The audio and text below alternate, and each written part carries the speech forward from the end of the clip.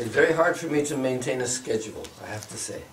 And 1 month has gone by, and I'm feeling very proud that actually that I've given the 2 classes each day for the whole month.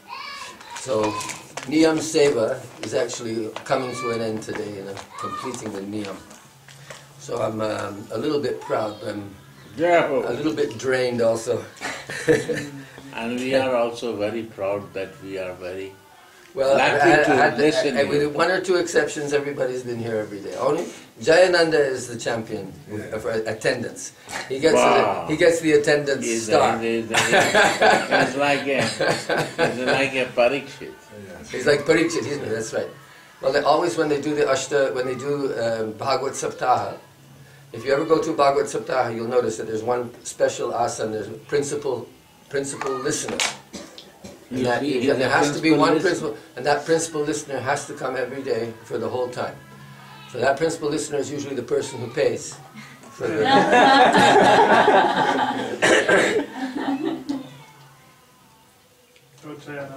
what did you pay? What did I pay him?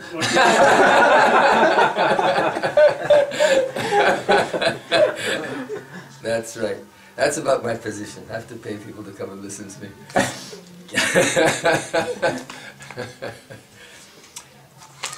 Well, we're doing the end of here of the... We have a problem. I can just explain to Vichitri because she's here for the first time. We're doing Radha Rasa Sudhanidhi, but the Radha Rasa Sudhanidhi is a bit of a complicated book in its tradition because it has... It's 2 different sampradayas, 2 different sects. They claim ownership of this book.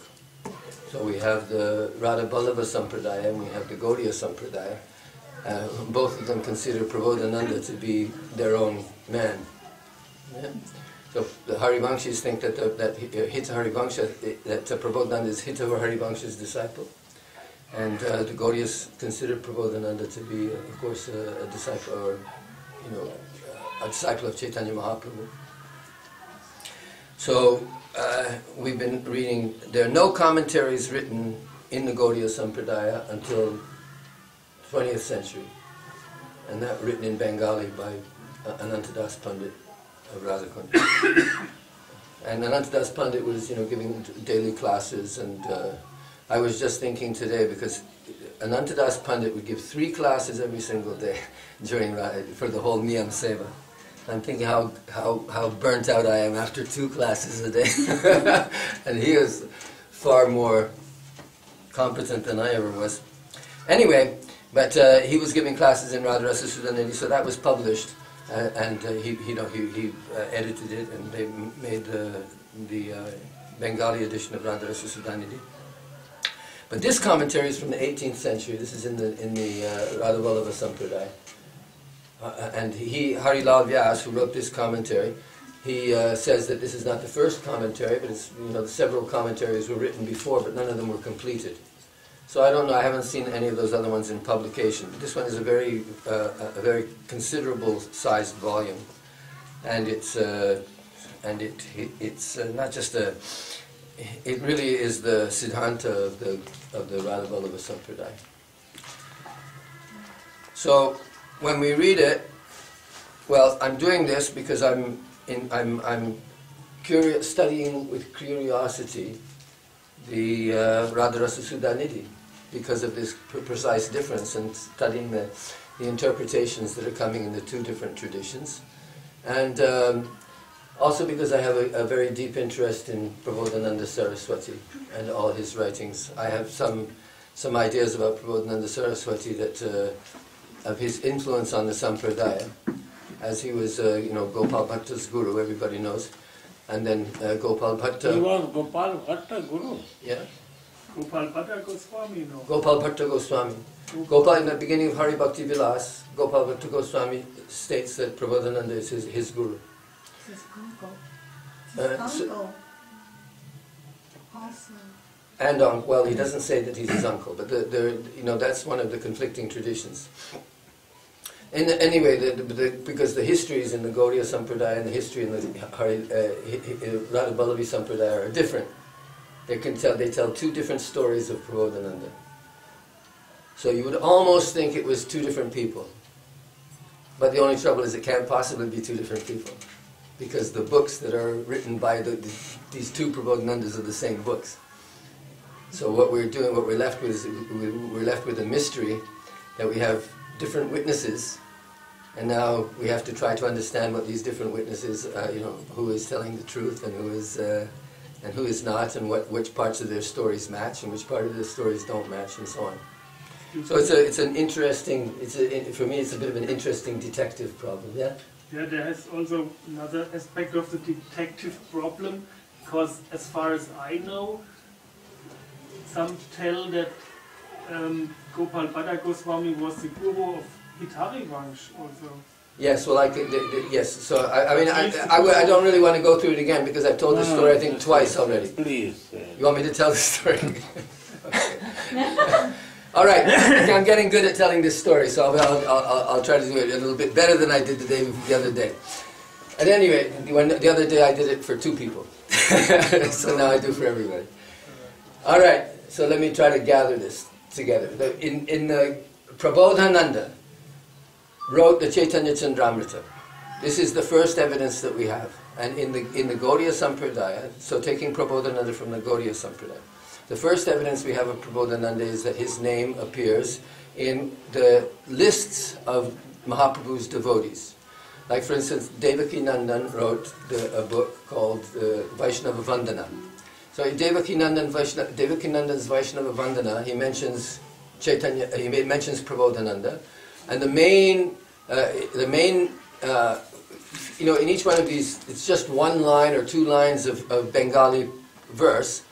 And when it says about Prabodhananda, the main thing that they say about him is that he's Gora Gunagana Sarasvati. That his words, his Saraswati. Saraswati can mean his speech or his words. That he is the Saraswati, or he is the goddess of learning for Chaitanya Mahaprabhu's qualities, for doing kirtan of Chaitanya Mahaprabhu's qualities. And there are three or four other of these Vaishnava Vandanas. There's one also that's attributed to Jiva Goswami in Sanskrit, and it says pretty much the same thing. It's in all the times, whenever it mentions Prabodhananda, it mentions that he wrote a book, or that he was famous for glorifying Chaitanya Mahaprabhu. So that indicates obviously the Chaitanya Chandramrita, that he was the author of Chaitanya Chandramrita. But subsequent to that, for instance, in Chaitanya Charitamrita, you would expect, because Chaitanya Charitamrita also has lists of devotees, and it mentions the tree of Chaitanya tree, and the different branches of the Chaitanya tree, and who's on which branch, and so on. But Prabodhananda's name is not mentioned in there.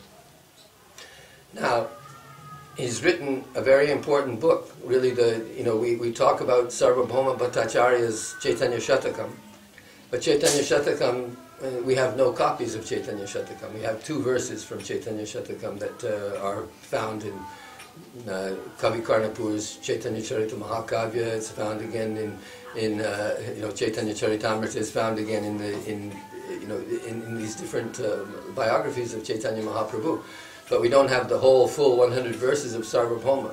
There's one book, I think sometimes people do publish something that they claim is that, but it doesn't have those two verses. So we doubt that that's actually Sarvabhauma's book.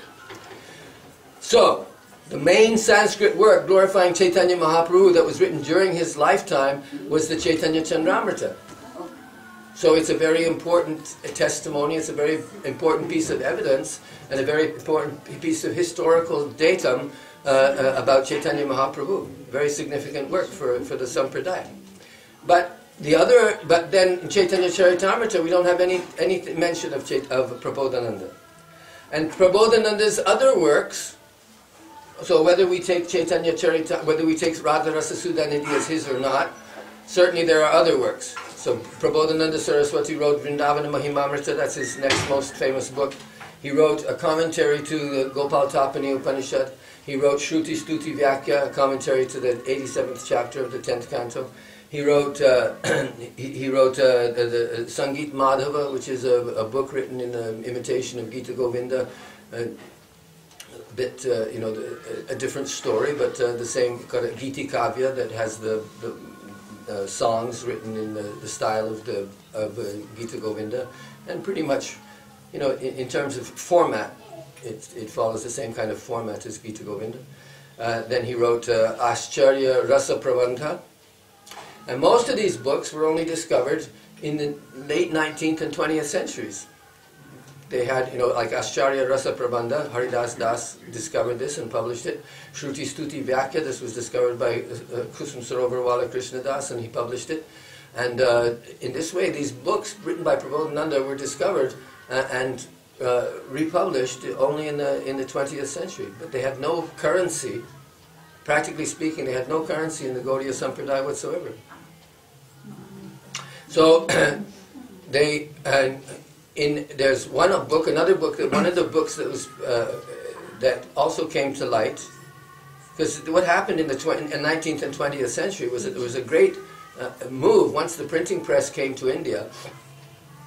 Then there was a movement which started, and most of the leading Vaishnavas of the 19th century and 20th century were involved in one way or another in getting the books published.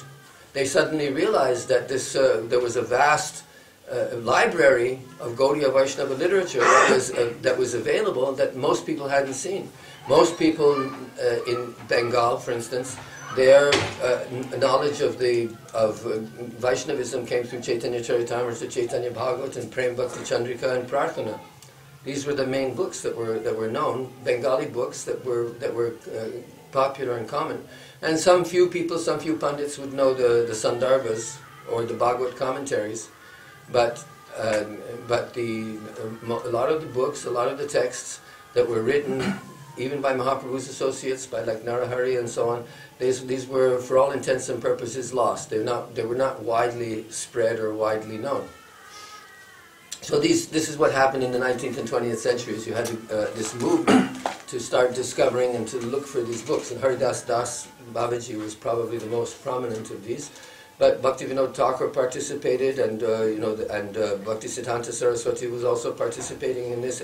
Everybody, basically anybody who was anybody in the Vaishnava world, was curious and interested to find lost works and to bring them to the light of day and to publish them, to translate them into Bengali from Sanskrit and so on. And this has been going on, and still new works are being discovered, like for instance Sadhana Deepika and things. Even in the last 45, 50 years, new manuscripts have been discovered and published. And I think that there probably still are more.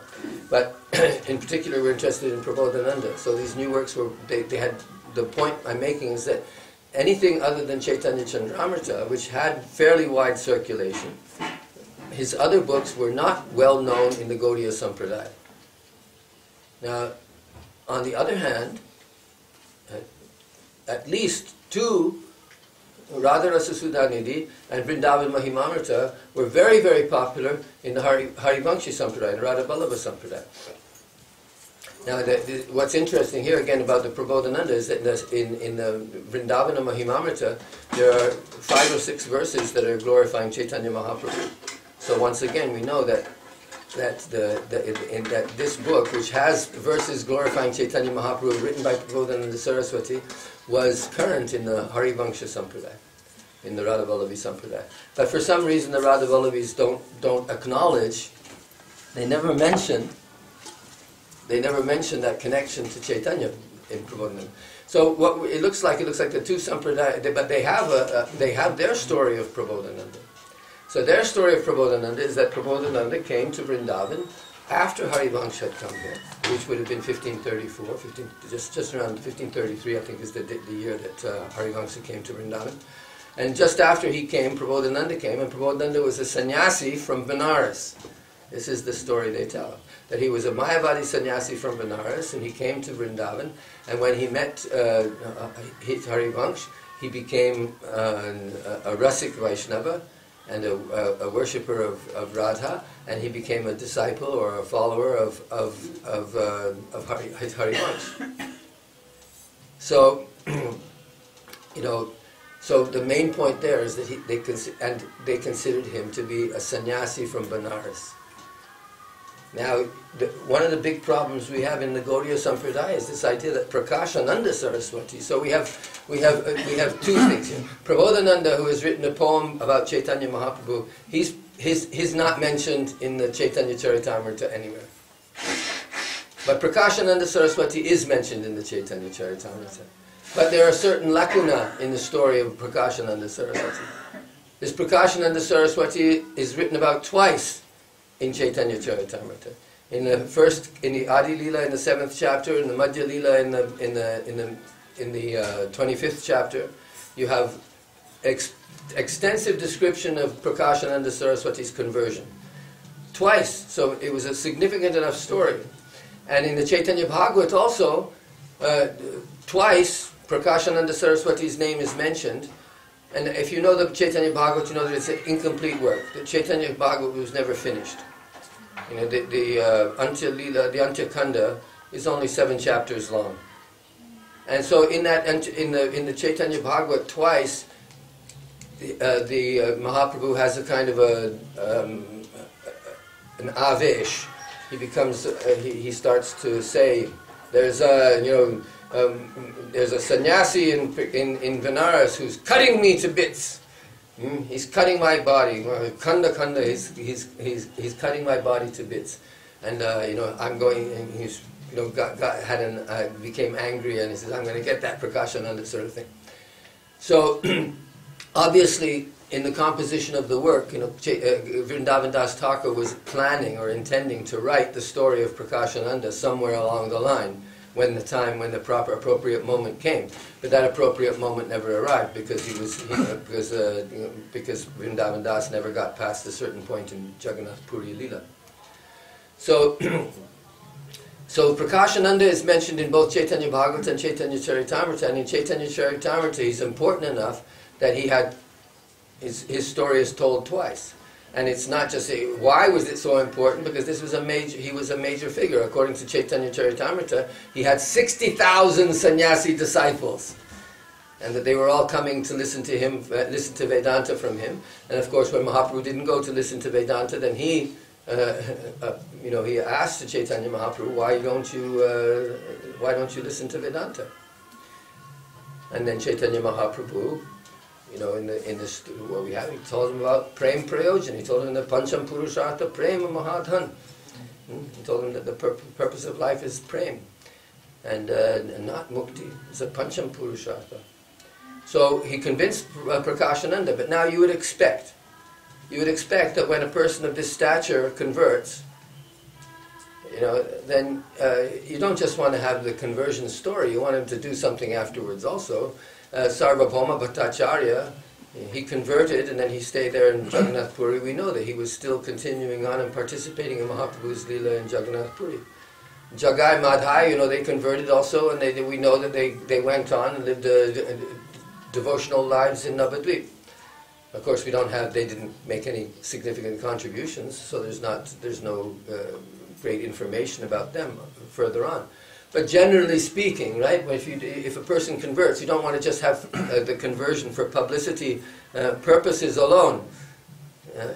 Because people will obviously inquire, well, what did he do after that? Did he, the English word is recidivism. So recidivism is a common thing that happens. If people convert, you have a big major conversion, I can think of examples, but let's leave them out. But if you're going to make a publicity that this great man is my disciple, then hopefully he behaves like a disciple and doesn't go drinking and womanizing afterwards. Yeah. So maybe that's what Prabodhananda. Maybe what Prakashananda did was he converted to Chaitanya Mahaprabhu and then became a womanizer. Nobody wants to talk about him anymore. The point is that after that we have Prakashananda and Prabodhananda, we don't know what happens to them. Where did they go? And if we have any answer, the only answer that we can say is that perhaps the answer is here, that he went to Hitharivansh. Now how could that be? Well, the story is there. The story is there, and we have first of all, there's a commentary, one of these books that was discovered, there's a commentary to Chaitanya Chandramrita, which is of little value, honestly speaking, but it's called Ananditika. The commentator's name is Anandi. And this book is dated, I think it's about 1703 or something, the dating of this book. And in that he says directly that Prabodhananda is Prakashananda. But this is the first time we have that connection, that Prabodhananda is Prakashananda. But that Prabodhananda connection is further supplemented by Lala Babu. The Lala Babu, who is Krishna Das, the Krishna Das who built the temple right next door to Rangaji. You know, the big temple, the nice temple next to Rangaji, which was built in the mid-1800s. So that temple, Lala Babu's temple, Lala Babu was a rich man from Bengal. He was from a very notable family. His father, just as an interesting historical side note, his father was the builder of the temple of Chaitanya Mahaprabhu at Vishnupriya's birthplace. Not Vishnupriya's birthplace, but at Chaitanya Mahaprabhu's birthplace. And that temple went into the water in the mid-1800s also, in a Ganga flood, and left Navadvip without a birthplace of Chaitanya. But this Lala Babu, he became a Babaji. He became a renouncer. And when he became a Babaji, then he wrote a book in Bengali called the Bengali Bhaktamal. So Bhaktamal, again, Bhaktamal, the Bhaktamal is a very famous book in Vrindavan. We have just now, if you want, if you can leave this class right now, you can go listen to Bhaktamal at Vinit Narayan's place. He's Rajendra Das ji is there. So Rajendra Das, so in Vrindavan and elsewhere in North India, but especially for some reason in Vrindavan, it's Nabaji who wrote the Bhaktamal was a Ramanandi. But the commentary, Priya Das, was a disciple from the Radha Raman house. So it was a book that this Bhaktamal is a book that is shared by the whole by all the sampradayas of Vrindavan. Everybody in Vrindavan, there's a kind of a spirit there that we can glorify all the saints of Vrindavan. It doesn't just contain saints of Vrindavan, but it contains others also. But there are still people in Vrindavan and elsewhere, I suppose, but mostly in Vrindavan, who get the title Bhaktamali. So Bhaktamali is like Rajendra Das is a Bhaktamali, and you know the Maluk Peeth here just by Vangshi Bhakt. That's where he stays. They have the culture or the tradition of preserving Bhaktamal. So the Bengali Bhaktamal is more or less the same, but Bengali Bhaktamal, he adds a bit more color. He's kind of taken the information that's in the Hindi one, in the Brajabhasha Bhaktamal, and he's expanded on it and sometimes made an increasing story. So there he gives the story about Gopal Bhatta. So the story that he tells is that he also says that Prabodhananda and Prakashananda are the same. So the tradition was there, because Lala Babu also he's just repeating an oral tradition that Prakashananda and Prabodhananda are the same person. So and there he tells the story of Hitaharivansh, which I'll just add to that. Hitaharivansh was the disciple of Gopal Bhatta. And there is circumstantial evidence that supports that. Because the circumstantial evidence that supports that is that the Vangsha that currently reigns in Radharaman house, in the Radharaman Sampradaya, the Radharaman Vangsha, that is descended from Damodar. Damodar Goswami, and Damodar Goswami is the disciple of Gopal Bhatta, and this Damodar and his brother Gopinath, they come from Saharanpur, which is in Uttar Pradesh, up near the Uttarakhand. If you're going on the way to Haridwar, the main road used to go in that general direction. So you would go if you were going. So Gopal Bhatta, when he was going to Haridwar, this is the tradition that's in the Radharaman house, that when he was on his way to Haridwar to go to on a journey, a pilgrimage in the Charidham, and to bathe in the Ganges and so on, that he passed through Saharanpur, and there he made these two brothers his disciples. Actually, he made the older brother a disciple first, and then that older brother remained a sannyasi, and the younger brother, he was a householder, so they brought him to Vrindavan to worship Radharama. And from Deoband, so Deoband is right near. Deoband and Saranpur are, I think, how much? 20 kilometers, maybe something like that, maybe not more. Deoband, Saranpur, they're next two stations, one station apart. So, in the other brothers that they came, he also came and became attracted to Gopal Bhatta and became attracted to the Vrindavan mood again, and then after that he returned to Vrindavan. He came to Vrindavan. That was 1533. So the timing sounds right, because Gopal Bhatta would have gone. But this is circumstantial evidence. I don't have any hard, literary evidence for that. I'm just saying. So there's the oral tradition is there that Hit Harivansh was the disciple of Gopal Bhatta. So now the story that Lala Babu tells, I'm calling him Lala Babu, I should really call him Krishna Das. He's one of the Siddha Krishna Dasas. They consider him a Siddha Krishna Das. There are 3 Siddha Krishna Dasas, so he's one of them. So Siddha Krishna Das, this is not the same Siddha Krishna Das as Govardhan, but this is another Siddha Krishna.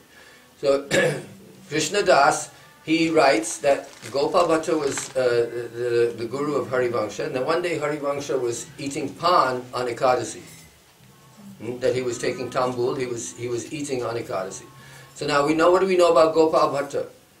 We know that Gopal Bhatta was very, the Hari Bhakti Vilas, that's his main work in his name.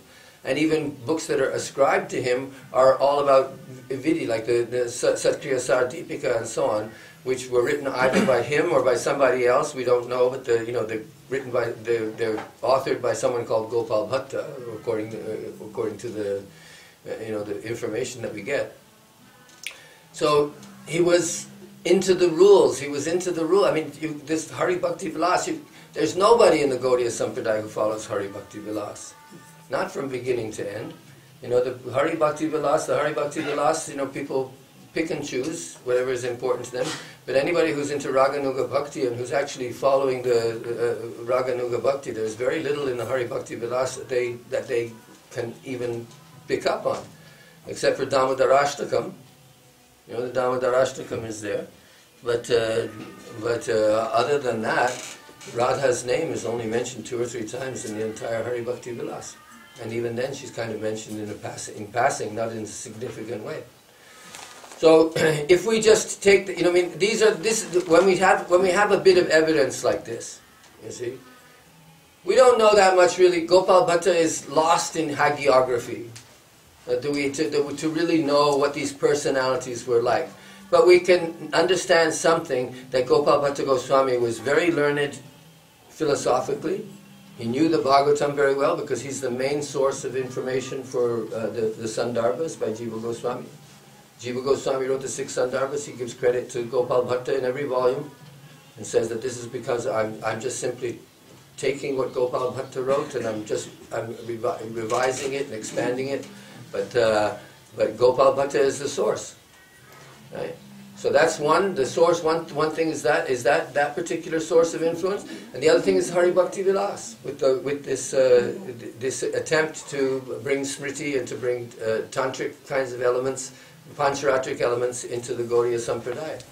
The Gaudiya Sampradaya is not really a pancharatrika Sampradaya. We're not a pancharatrika Sampradaya. Mahaprabhu started by chanting the holy names. And Mahaprabhu didn't start, it wasn't a temple-based worship in the beginning. It was based purely on Harinam and Harikatha.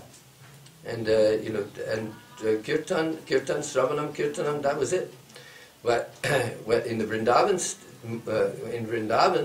the temple worship was set into motion, and Gopal Bhatta wrote the Hari Bhakti Vilas for that purpose. So when Gopal Bhatta saw Harivangsha not obeying Ekadasi, there's Ekadasi, in the Hari Bhakti Vilas. There's quite a substantial section on Ekadasi about each Ekadasi, about when the Ekadasi starts, when it stops, when you're supposed to do Paran, and so on. I mean, there's an exhaustive explanation of Ekadasi there, and what you're supposed to, how you're supposed to follow the rules for Ekadasi, how you're supposed to, Ekadasi you should read Hari Bhakti Vilas. Ekadasi is lots of fun, really nice. You're supposed to fast on Dashami, only take one meal at night, and then on Ekadasi you're supposed to stay completely fasting near Jala. Then all night you're supposed to stay awake doing Hari Kirtan. And then the next morning you're not allowed to sleep on Dwadasi, and you're not allowed to eat on Dwadasi except one time in the morning. So Ekadasi Vrata is really 3-day Vrata. And so when you do the Sankalpa for Ekadasi, you're supposed to say at the beginning of the things, I'm doing a 3-day Vrata. And now we do Ekadasi by having, a better food than on the other days. we have a different approach to Ekadasi. Anyway, so when he's written all these rules for Ekadasi, and there's Hit Harivansha sort of chewing away on his pan, and Gopal Bhatta runs into him in the gullies of Vrindavan, and maybe, who knows, maybe Hit Harivansha spit a good wad of the red stuff on the ground next to him. Let's not exaggerate. But anyway, Gopal Bhatta was not pleased, let's say. And so they had an argument. And the argument, and what Harivansha said, he said that Radharani herself gave me her prasad.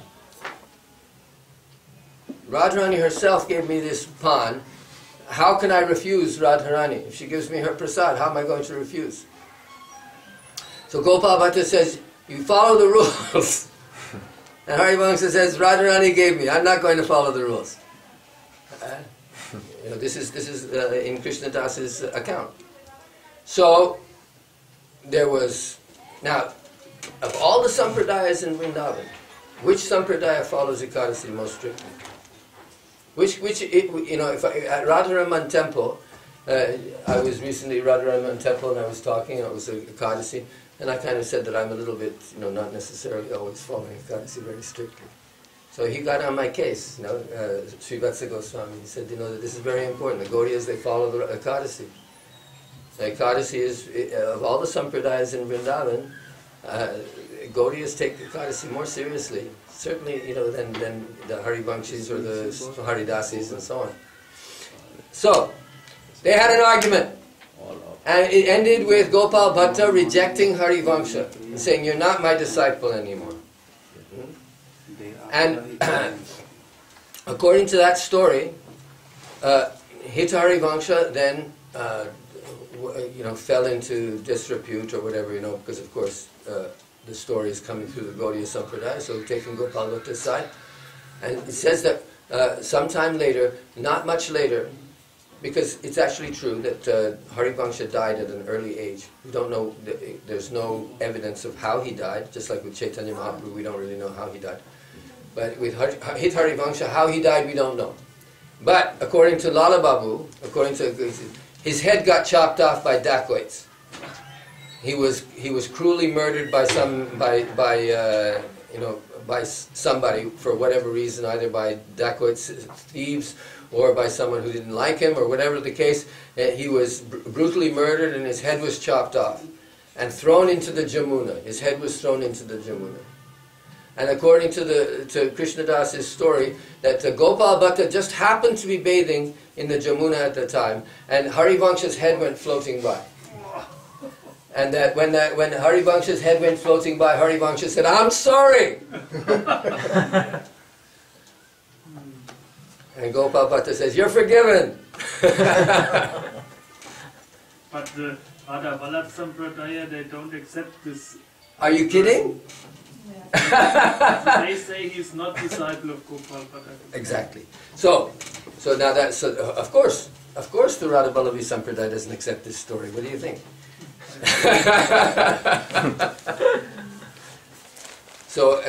Of course, because he died, most probably did die an unnatural death, because he died in his 40s. He died fairly young, so he was, I think, in I don't know, 1553 or something. He died, so he was only around 45, 50 years old. I can't. I'm just, my dates are a bit rough. I've heard that only among the Gaudiyas at that time, Prabodhananda Sarasvati continued to have relations with him. Everyone else boycotted him. Yes, exactly. That's exactly what we're saying. So, Prabodhananda Saraswati, and now we know. We know that already we know that in the hagiographies and in the histories of the Radha Vallabha Sampradaya, Prabodhananda is not just a minor character, but he's a significant character. He comes, he's a Mayavadi sannyasi from Benares, and he comes, and he takes shelter of Hithari Vansh, and remains with him, and he's famous for writing this beautiful poem called Vrindavan Mahimamrita, and so on. So now, the Radha Rasa Sudha Nidhi, the first problem is Prakashananda and Prabodhananda, are the two the same? Well, we have internal evidence, we don't have external evidence, we only have the internal evidence, but internal evidence there in Chaitanya Chandramrita. Even in Chaitanya Chandramrita we have some indications that he was a sannyasi from Benares, that he was first of all, Saraswati indicates right away that he was a sannyasi from Benares. Now, one tradition I didn't mention here is that there's another tradition in the Gaudiya Sampradaya that talks about Prabodhananda, and these are from the texts, later historical texts, and the two main ones, one's called Anurag Valli, and the other one's called Bhakti Ratnakar. Now, Bhakti Ratnakar is very well received and accepted and honored in the Gaudiya Sampradaya, even though it's very late. Right? The Bhakti Ratnakar is late 18th century work. So that means it's not particularly, just like this Lala Babu and these evidence that comes 200 years after the fact is not particularly reliable. But he tells that Prabodhananda was, now this is the first time, this is where we learn that Prabodhananda was the uncle, from Bhakti Ratnakara and from Anurag Valli. Anurag Valli is a bit earlier, it's in early 18th century. So in Anurag Valli it says that Prabodhananda was Gopal Bhatta's uncle, that there were three brothers, that there was Venkat, the Trimalla, and Prabodha. These three brothers were the father and uncles of Gopal Bhatta. And when Mahaprabhu came to South India, then all three, the whole family converted to Chaitanya Mahaprabhu's idea of devotion, and Gopal Bhatta. And in Anurag Valli it says that Prabodhananda also came to Jagannath Puri.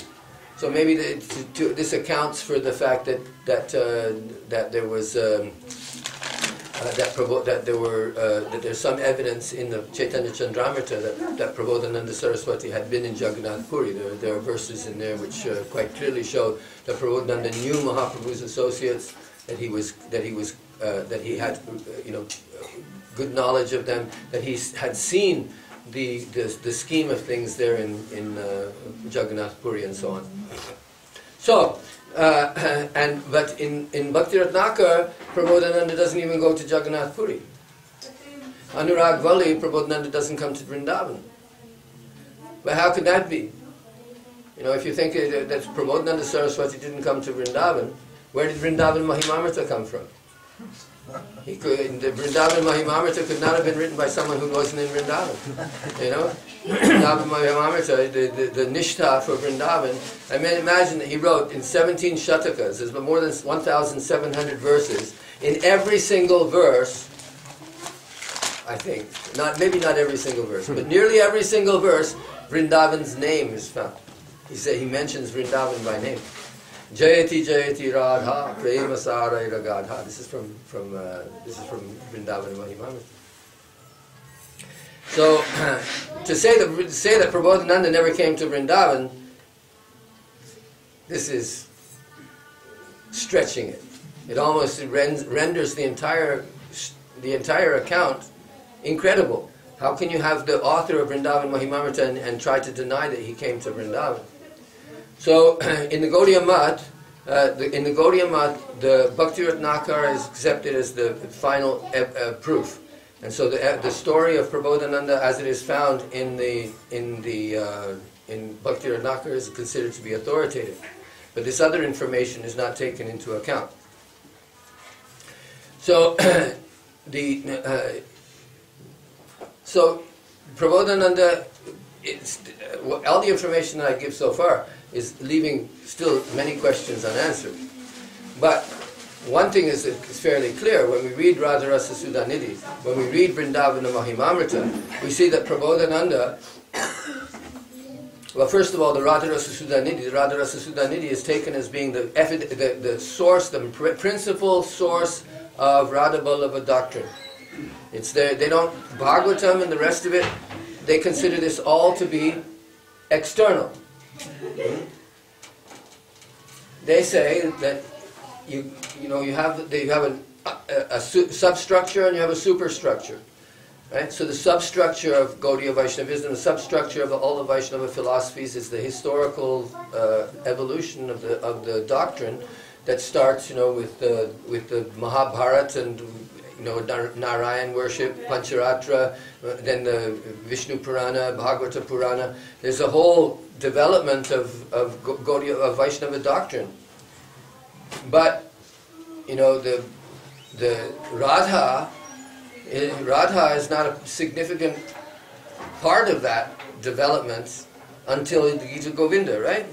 Gita Govinda, Radha exists in folk traditions, but not in scriptural traditions.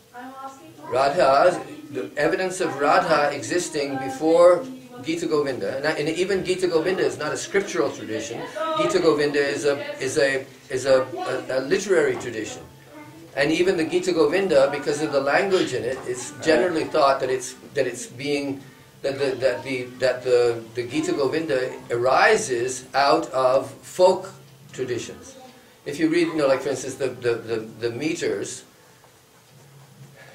The language of the Gita Govinda is a mixture of vernacular metrical forms and classical metrical forms. So the classical metrical forms, like Vishvesham Anuranjanena Janayana Nandamindivara Sreni Shamala Komala, this is Shardula Vikriti, is a classical Sanskrit meter.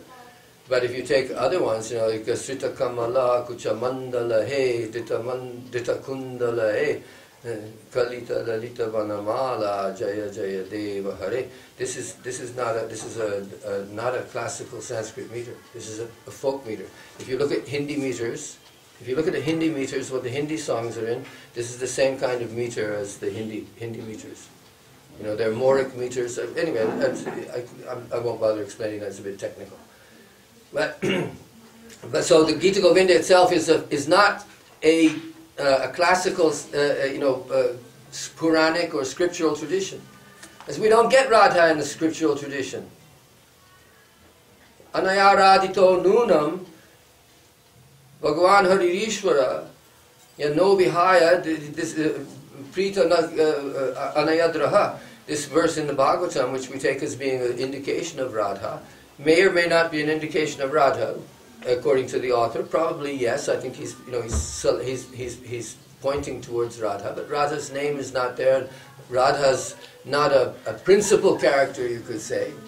She serves a particular function in that story, an important function, which one day maybe I'll explain. But she's not the Radha of the Gita Govinda. If you look at the Gita Govinda and compare the Bhagavatam Rasa Lila and you compare the Gita Govinda Rasa Lila, what do you have? The Gita Govinda Rasa Lila is almost like a commentary on the Bhagavata Rasa Lila. The Bhagavata Rasa Lila, you have Krishna being Bahuballav, surrounded by the hundreds of gopis, dancing with hundreds of gopis, thousands of gopis, millions of gopis, trillions of gopis, unlimited numbers of gopis. He is the supreme male, and all the jivas are his female partners. Everyone is the lover of the supreme. Everyone is the servant of and mistress of the supreme lover. That's the vision of the Bhagavatam.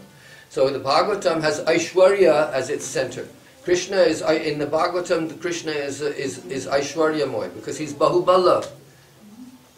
He's still Sadhu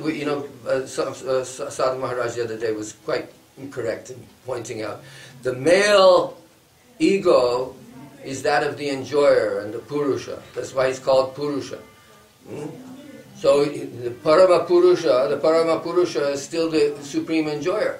But what is our Gaudiya Siddhanta? Krishnera Jateka Khela Sarvottama Nara Lila Nara Vaputaha Swarup. Krishna is the Nara Lila. But this is not Nara Lila. Is this Nara Lila? It's Nara Lila in a teenage boy's fantasy. That all the women of the world should throw themselves at my feet. You know, this is a kind of exaggerated ego of an adolescent male. So what happens in Gita Govinda? Exactly the opposite happens. We start in the same place. Vishvesham anuranjanena janayanananda mindivara sreni shyamala komalai rupanayanam kairanangotsavam swachandam vraja sundari viravita sarvangamalingita shringara saki murti maniva madho mugdo harikirti. So this Krishna is this Shringara Swarup, Shringara Rasa Swarup, that's Krishna, and that's correct. I mean, Gita Govinda, Jayadev is not writing a philosophical treatise, but he's definitely got a philosophical axe to grind. He's saying something here. When he says that Krishna is Shringara Rasa Murtiman, he's pointing the direction that the Raso Vaisaha, that here we have Rasa. Actually, the whole of Rupa Goswami can be found there. That Shringara Rasa Murtiman. That Krishna is Shringara Rasa Murtiman. And even we just read that in the commentary here. When he says Purusha, he will say Purusha Purushottama. And Purushottama meant what his Vyakya was that it is Rasika Nayaka Shiromani. Rasika Nayaka Shiromani. That's what Purusha meant. I was saying Purushasya Purushottamasya Rasika Nayaka Shiromane. That was his first definition, or first Vyakya, first explanation of Purusha, the word Purusha. So that's only the starting point of the Gita Govinda. Because where's the end point of the Gita Govinda? The end point of the Gita Govinda is Swadhina Bhartrika Radha. That Radharani. So if Krishna is the Rasika Shiromani, if Krishna is the Rasika Nayaka Churamani, in the Rasika Nayaka Churamani, where does he end up? He ends up taking Radharani's the dust of Radharani's feet on his head. And he takes the dust of Radharani's feet on his head, and Radharani says, Kuru Jadu Nandana Chandana Shishira Tarena Karena Payodhare. So she says, you please decorate my breasts with chandan. She tells him, you messed up my hair. I want you to fix it. Yeah? My garland, everything is a mess. Please start tidying up. I like to compare it to a song by a Canadian jazz singer, Diana Krall. And Diana Krall sings a song called "Peel Me a Grape." And I think that idea of "peel me a grape." That's there's the woman saying to her lover, "All right then, she's got him. She's got him." So she can say to him something now. I'm ready. Peel me a grape. I'm ready to. So that's Rasika Nayaka Shiromani. That's Krishna as the Rasika Nayaka Shiromani. This is a different story. This is something new. And I was explaining that this is what I was trying to explain before about the 5 verses that Rupa Goswami takes from Gita Govinda. And actually, if you take this, if you follow what Rupa Goswami has extracted from the Gita Govinda and analyze it, you'll see that actually that his entire philosophy of rasa and his entire philosophy of Krishna and Radha is present in those 5 verses. So that's the superstructure, and the substructure is everything else. All the philosophical, when Jiva Goswami comes to the end of Krishna Sandarbha, the end of Krishna Sandarbha, he says that that the Sambandha Tattva, what was the purpose? He first explains that Brahma and Paramatma and Bhagavan, three different things, or three in one. That's our Trinity, you could say. But he has the Brahma, Paramatma and Bhagavan, he explains the difference between these three. And then he explains that Bhagavan, of the forms of Bhagavan, Krishna is this Krishna Stu Bhagavan Swayam. But after he's explained Krishna Stu Bhagavan Swayam, he comes to the conclusion, he says that our Sambandha, the conclusion of the Sambandha Tattva, is that Krishna with Radha, that is our Sambandha Tattva. That we take Krishna, not Krishna alone, but it has to be Krishna, Radha Sangvalita Krishna, it's Krishna in the company and association of Radha. So Jiva Goswami faces a rather significant task to come to that conclusion, to start with the Bhagavatam, to come to the conclusion that Krishna with Radha, he's got a very difficult task as an explainer, or as an exegete, what you say, an exegete, or his exegesis of the Bhagavatam. He's coming to the conclusion that Radha, who's not even mentioned in the Bhagavatam, that she's the part of it. But that's where he's going. So in the Rasika Sampradayas of Vrindavan, they say, or they used to say, that we don't need the Bhagavatam. Why waste our time? What do we need to study the Gita for? What do we need to study Vedanta for? Even in the Gaudiya Sampradaya, we didn't even bother with Vedanta Sutra until the time of Baladev Vidyabhushan, because the Bhagavatam was considered to be the natural explanation of the Vedanta. So even the Vedanta and Shrutim apare, Smritim apare, Mahabharatam anye, Bhavabhita. They say this verse from the Padyavali.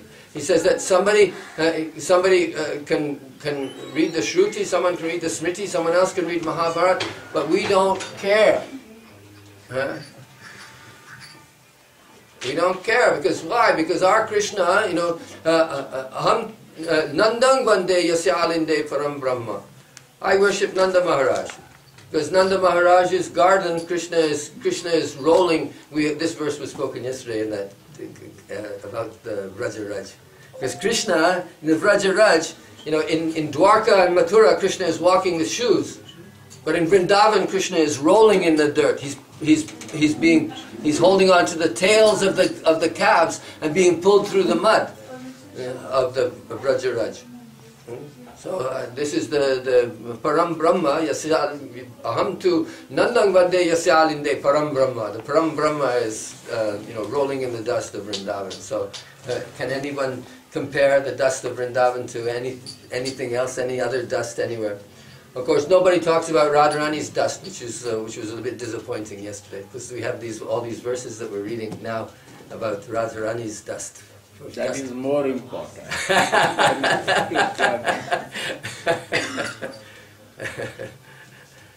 So Radharani is the conclusion. So the person. So what did most of the Rasika Sampradayas in Vrindavan? They say just this. This is all we need. If you look at the text, if you look at all the Vanis. Why Krishna is taking dust in Vrindavan? Because this is Radharani. That's right. This is what we're just reading. We have just now. This is what we're not talking about today. No, we have to talk on that point. Well, it's just a little bit. But I'm just going to finish, because let me just finish this story.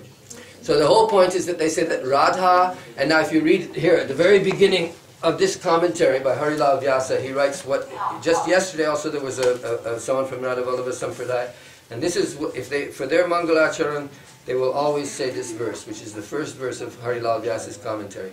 Radhaiveshtam Sampradayaika Karta Acharyo Radha Mantradak Sadguruscha Mantro Radha Yasya Sarvatmanainam Vande Radha Pada Padma Pradhanam. So this is actually in Bhaktamal also. Navadas uses this expression Radha Pradhan. So Radha Pradhan. So making Radha the main thing. So here they say that so what the tradition in the Radha Vallabhi Sampradaya is that it says that Radharani is our object of worship. Radhai Vaishtam. Sampradaya, she's the founder of our Sampradaya. She is the Acharya. She is the mantra guru. She is also the mantra. Our mantra, the mantra in the Sampradaya is Radha. And so, the person who teaches like this, the person who has taught this, is Harivangsha, who is Radha Pada Padma Pradhanam. That he's made Radharani the main thing in his life, that the Radharani is the only thing, he's exclusively devoted to Radha and doesn't want to get distracted. So one of the main things about at least this interpretation of Radha Rasa Sudhanidhi is that always presenting Krishna as subordinate to Radha. Even if Radha's bhakti and Radha's prem is glorified, still the main thing is that in one verse there he says that you have to have your bhava in Krishna and your rasa in Radha. So there are some slight differences, of course, with the way the Gaudiyas are looking at the. Mahaprabhu is also Radhika, Gauranga. Yeah, he's Radha and Krishna. These are agreed. Everybody's agreeing. Radha Krishna Eka Atma Dui Deha Dhori Anyonya Bilase Rasa Aswadana Kori. This is what we're saying. So we have the same idea. The Gaudiya Sampradaya is not a different. You could say that Harivangsha, if he was a Gaudiya, he was saying, look, don't bother me with all this extra stuff. I haven't got time for that. If our business is to do Radha Dasya, if our goal is Radha Dasya, then we have to hear and chant and smaran of Radha Dasya. If that's the goal, if we start getting distracted by Dashavatars and we get distracted, even in Gita Govinda, there's Dashavatar Stotram. You have the Dashavatar Stotram at the beginning. That's the first song, and then the next song is the Shrita Kamala. So in Chaitanya Das's commentary of the first song of the Dasavatar Stotram, there Chaitanya Das says that each one of the avatars is one rasa, is a different rasa.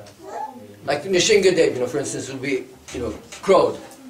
So Nishingadev is showing the rasa of anger. So the 10 avatars are showing different rasas. And then when you come to the Srita Kamala, then you're getting the Madhura rasa.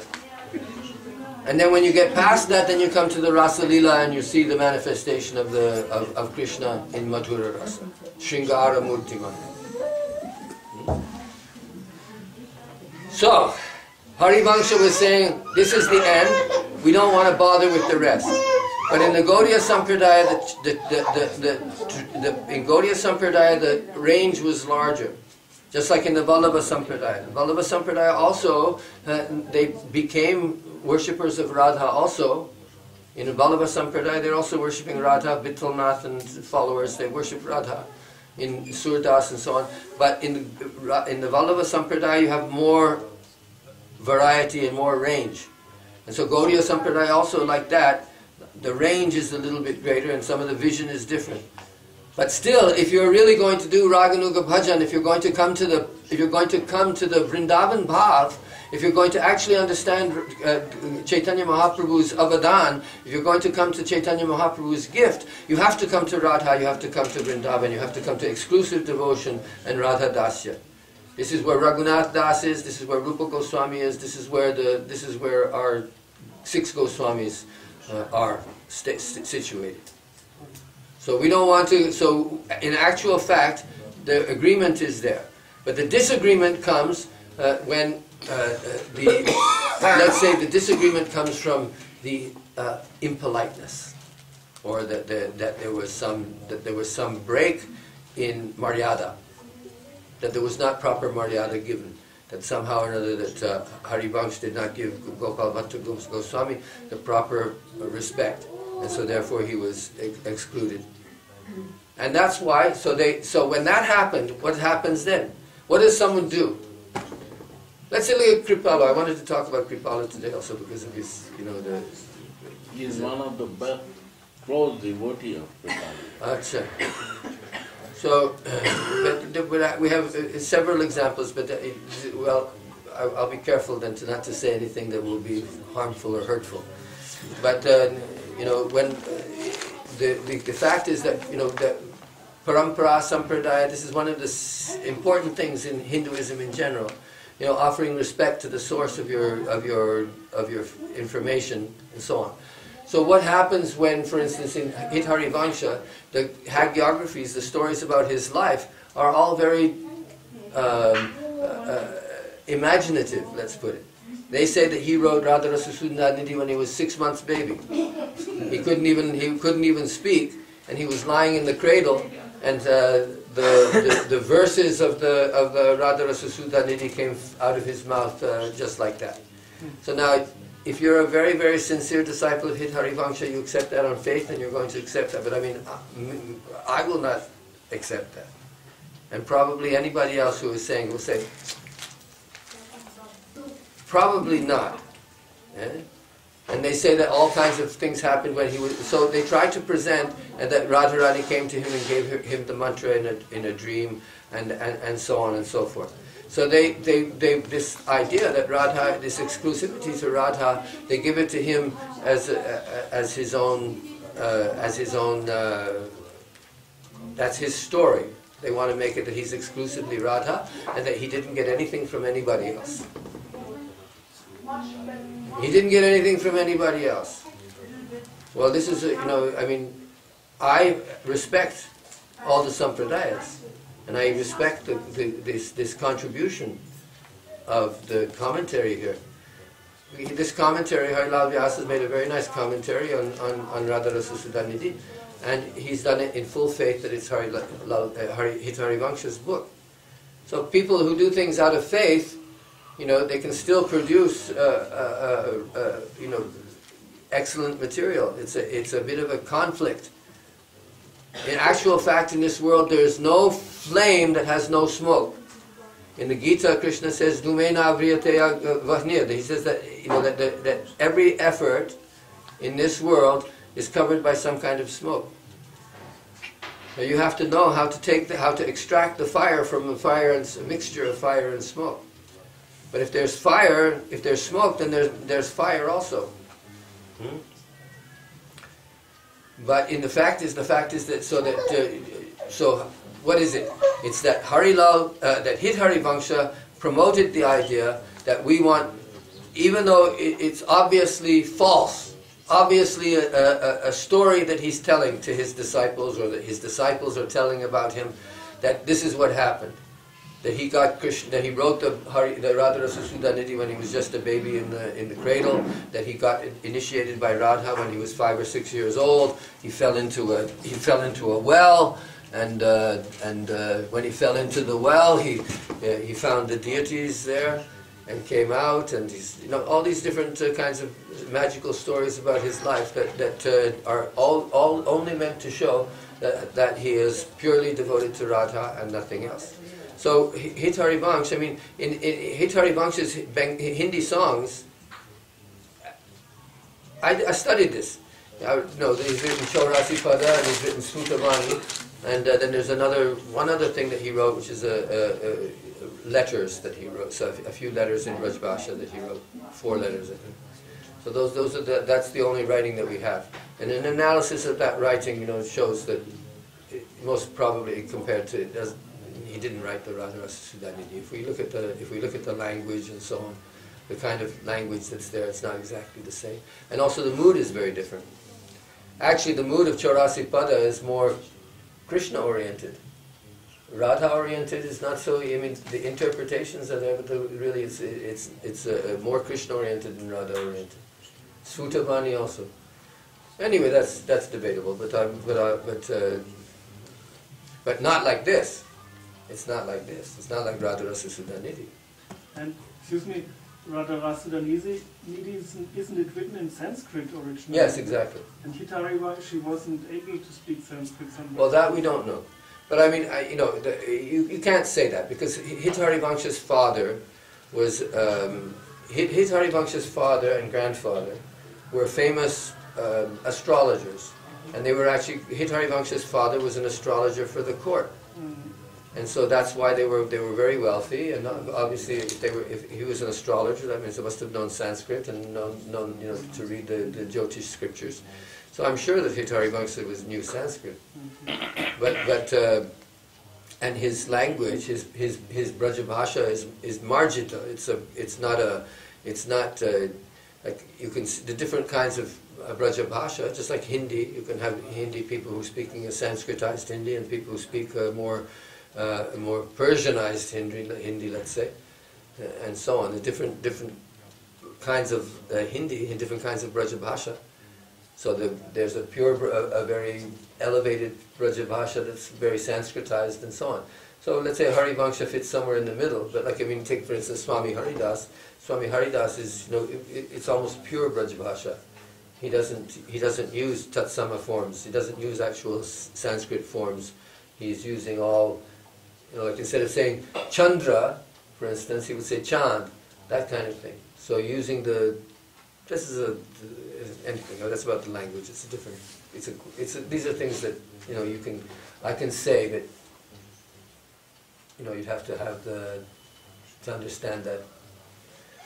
So where am I?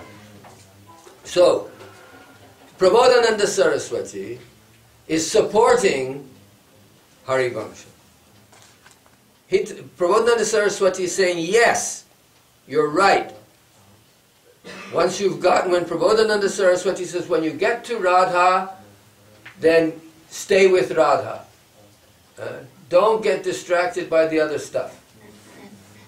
He's saying that in all his works, Prabodhananda Saraswati, in every one of his works, there's not the only one.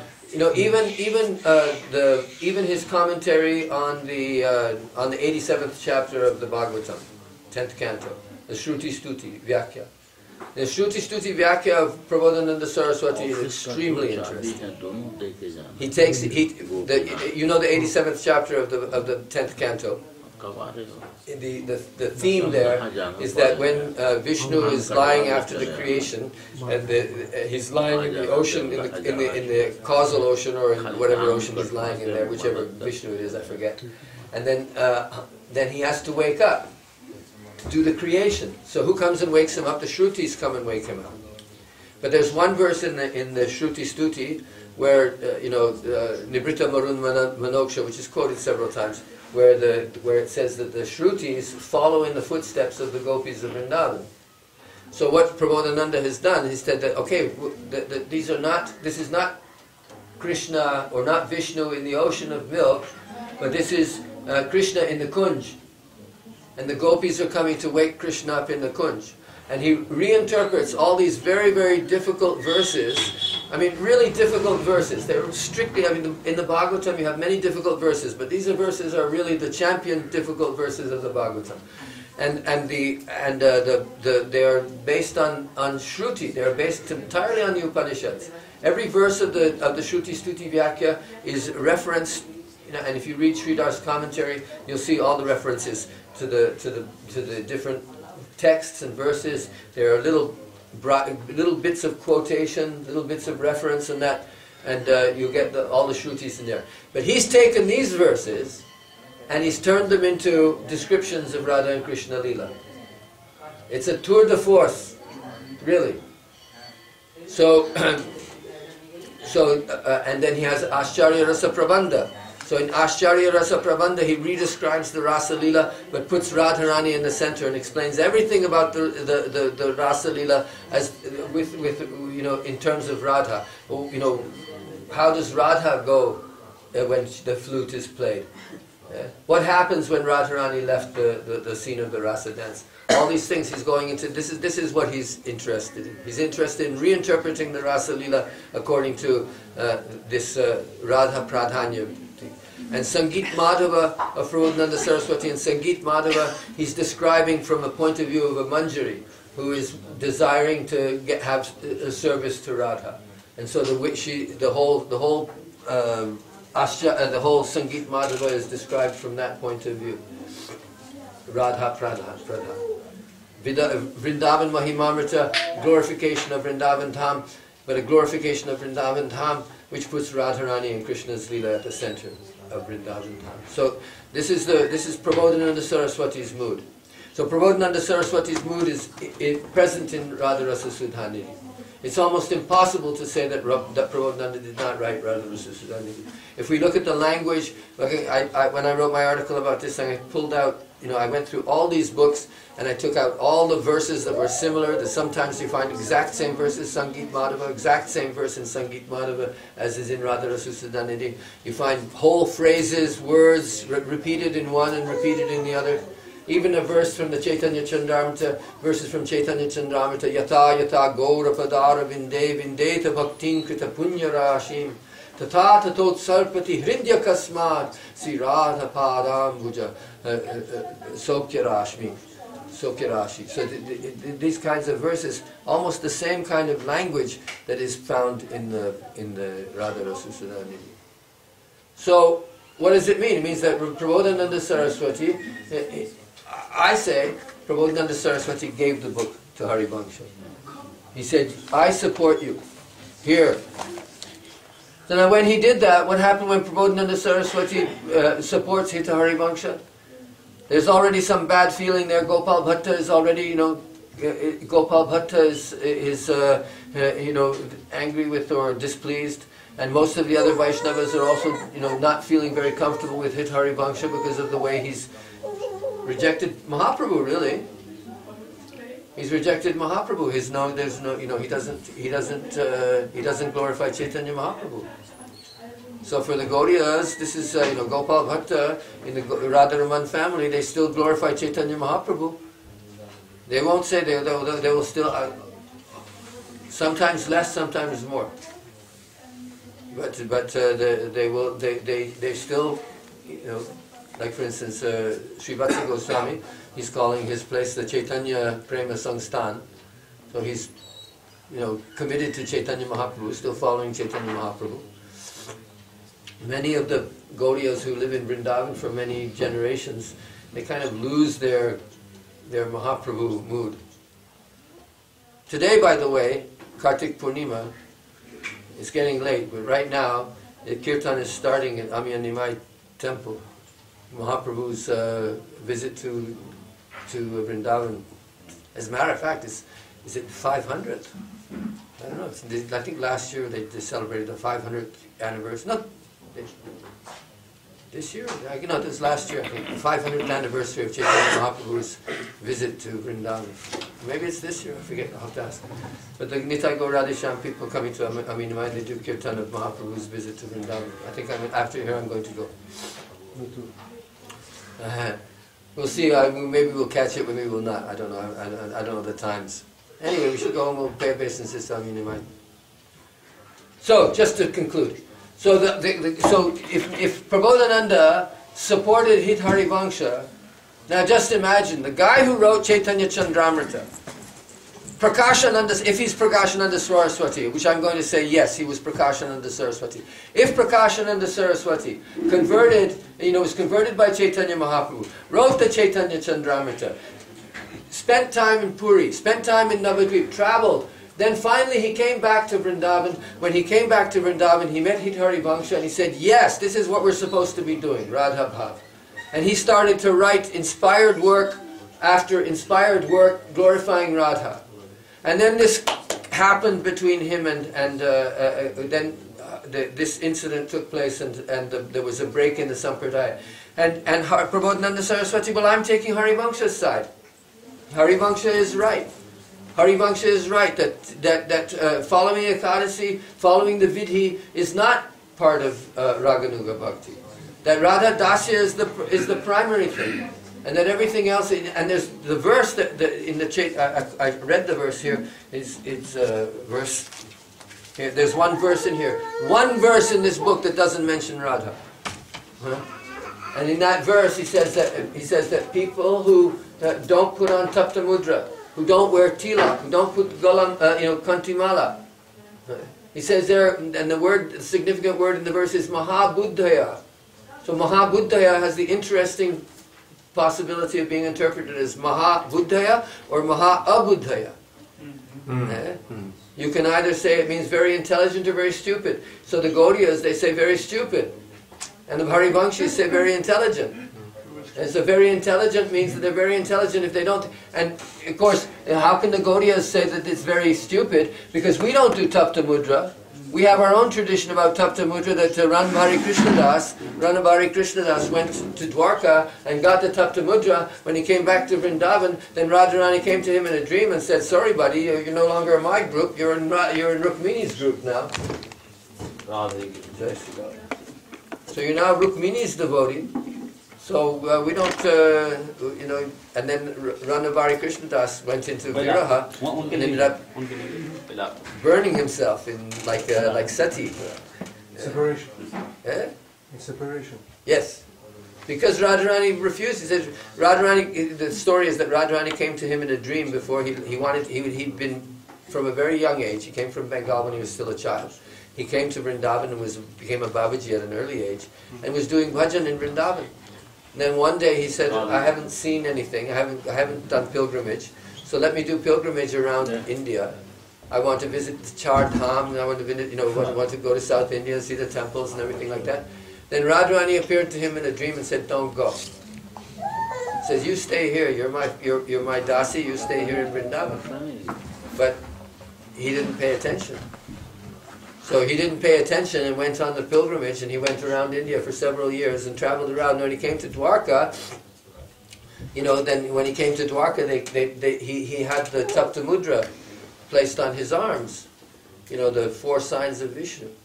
So then when he came back to Vrindavan, then he was here and he was trying to do bhajan. He wasn't getting any spurti, he wasn't getting any inspiration. And finally, he started to pray, and Radharani appeared to him in a dream and said, "Sorry, you blown it. You went. I told you not to go. You went, and then you came. We went to Dwarka, and you took this. And now you're part of Rukmini's group. I can't take you back. So our tradition doesn't have that Tapta Mudra. So now, how can we say that Tapta Mudra is a part of our sampradaya? So it's kind of an interesting verse from that point of view. But the point really is that if you look, there's further evidence, because in from Vrindavan Mahimamrita, and there's a book called Prema Pattanam. A book called, it's a little known book in the Gaudiya Sampradaya, Prema Pattanam, but it's from the Gadadhar Bhatta tradition. So the interesting is that Gadadhar Bhatta tradition is right next door to Radha Ballabha temple. The Gadadhar Bhatta deities is also Madan Mohan. Jai Shri Radhe, माफ कीजिए आप महात्मा ये सब ऐतिहासिक बात तो कहने लगे वहाँ था आप माफ कीजिए I was quite interested to hear it also. Well, we're almost finished anyway, so there's no. Jai Shri Radhe. It was a historical talk. Just let me finish this. This is Prem Pattanam. There it also says, that that Prem Pattanam, the point of this book is that everything in Vrindavan Leela is upside down. And I on my blog I have an article about Prema Pattanam, and I list all the different things that he says are upside down in the world of love. Everything is upside down. And one of the very first thing that he mentions is that dharma is adharma and adharma is dharma. And so to support that, he quotes one verse from Radha Rasa Sudhanidhi and one verse from Vrindavan Mahimamrita. So that principle that in Raganuga Bhakti, that the dharma is not the same as the Vaidhi Bhakti dharma of following the rules and regulations. The only dharma is prema dharma, that you follow your heart into serving Radharani's lotus feet. So that that there in that Prem Pattanam, he brings Prabodhananda and Harivangsha and shows how they are together, where the togetherness comes. So, and that was an influential thing, because in the Gadadhar Bhatta family also, they preserved that tradition, they accepted that tradition. So it seems, one more evidence, that there were people in the Gaudiya Sampradaya, like Bhagavanta Rasik. So Rasik, he wrote Rasikananya Mal, he wrote a book that was about the glorifying Harivangsha and Harivangsha's disciples. This is where we get the information about Prabodhananda Sarasvati. It's from a book called Ananya Rasikamal. So it's another one of these Rasikamal, Bhaktamal type books which glorifies the devotees. And in there he tells the story of Prabodhananda Sarasvati. But he's a Gaudiya. He also translated one of the, he's initiated in the Radha Govinda temple line. He was a disciple of Haridas Pujari. The same Haridas Pujari who is mentioned in Chaitanya Charitamrita as blessing Chaitanya, blessing Krishnadas Kaviraj when he wrote the Chaitanya Charitamrita. So one of the disciples of that Haridas Pujari was still, associating with the Harivangsha Sampradaya and was actually glorifying and promoting them and participating with them. And there's other people also who are like that. Even from Hariram Vyas, who is at Kishorvan, which Kishorvan is right next to Seva Kunj, in Kishorvan, so he was a friend of Harivangsha also. He wrote many poems. He's very famous. Not so much in Gaudiyas, but we don't know about him so much. Gaudiyas are pretty anchored in Bengali culture, so they don't. The Vrindavan culture, most Gaudiyas don't know much about it. But Hariram Vyas was a disciple of Madhavendra Puri, and he was the best friend of. So my feeling, Ramdasji, is that when during the period, let's say from the time that the Goswamis came, or let's say first half of the 16th century, there were not many people here in Vrindavan who were doing Rasik Bhajan. But you have a few, like the Adi, the Nimbarka Sampradaya, you have Sri Bhatta, and you have Swami Haridas, and you have Vallabhacharya's disciples, and so on. And they're all assembling here in Vrindavan. And when they come here, it's natural that they're going to hang out with each other, because they don't have their own institutions, they don't have their own disciples yet. They're just coming, and they're really, it's a kind of an axial age type of thing. That there's some mechanism, there's some magic in the air, and some magic in the dust of Vrindavan, there's some magic in the Jamuna water, and these people came together and they started to discuss Radharani and to write songs. They were all creative individuals. They were writing tomes of work on Radharani. They were discussing, they were talking, it was a febrile and creative atmosphere. So eventually, these are all brilliant individuals who are all inspired, but naturally when you have inspired individuals, they don't all agree with one another.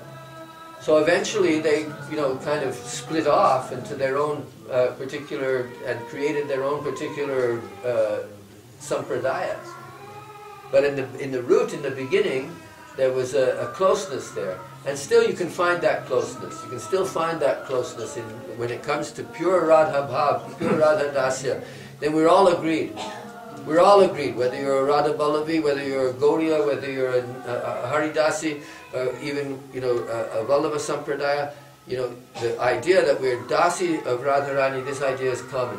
There may be some differences in taste and some differences in mood, but that's the ultimate. How far is it from Raghunath Das Goswami to Prabodhananda Saraswati? It's not that big of a leap. How far is it from Swami Haridas to Sri Bhatta to Hari Vyas to Raghunath Das Goswami? It's the same Radha Bhav. So this is our Bhav. This is Radha Bhav. This is what we want. So we don't have, So what to do? Are we going to be sampradayika? Is that the thing? Is that what happens? Is that we have to give our importance to our sectarian affiliation, and that our sectarian affiliation should take precedence over our cultivation of Radha Bhav? This is a question that keeps coming, that we're faced with continuously. Even I wasn't going to say Kripalu Jas. So Kripalu is a very controversial figure. Kripalu is a very controversial figure. And You were incarcerated before yesterday? Yeah.